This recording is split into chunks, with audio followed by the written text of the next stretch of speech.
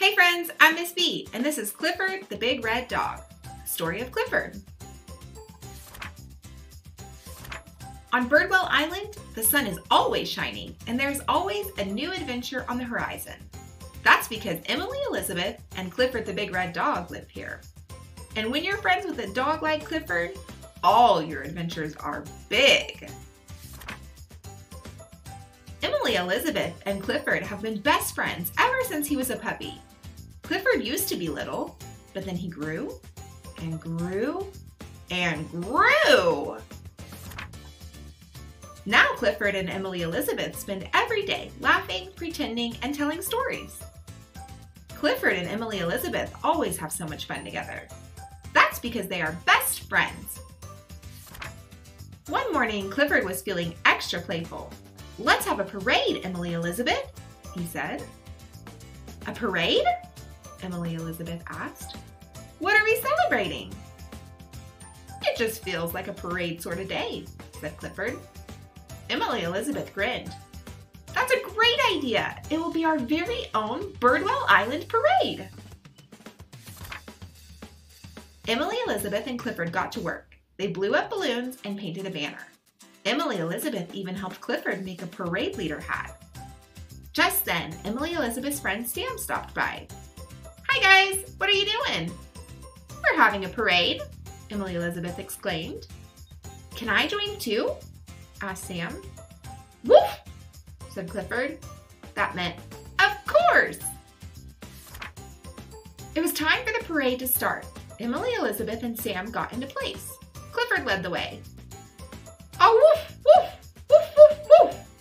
With happy smiles and Clifford's bark keeping the beat, off went the three-person parade. The parade marched past the park. Emily Elizabeth and Sam spotted their friends, Jack and Pablo. They were playing fetch with Clifford's doggy pals, Bailey and Tucker. "We're having a Birdwell Island parade," Emily Elizabeth shouted at him. "Come join us." "A parade?" Tucker barked to Clifford. Oh boy, you know I love parades." "We're in," woofed Bailey. Clifford led his friends past the docks and toward Miss Clayton and the Birdwell Island Library boat. "How exciting!" Miss Clayton said when she saw them. "You're having a Founders Day parade." "It's not a Founders Day parade," Emily Elizabeth giggled. "It's just for fun." "But today is the day Birdwell Island was founded," Miss Clayton told them. "Your parade is right on time." Emily Elizabeth gasped. "Clifford, our Birdwell Island parade just turned into a Birdwell Island birthday parade." The kids make a quick change to their banner. Then they marched on. They were ready to tell everyone they saw that today was Birdwell Island's birthday. When the parade reached the town square, Miss Elderby stopped traffic so they could cross. Drivers waved and some even shouted, "Happy birthday, Birdwell Island!" Soon, the friends arrived at Emily Elizabeth's parents' gift shop, the Seashell. "Hi, honey!" Her mom and dad came over to greet them. "What's all this?"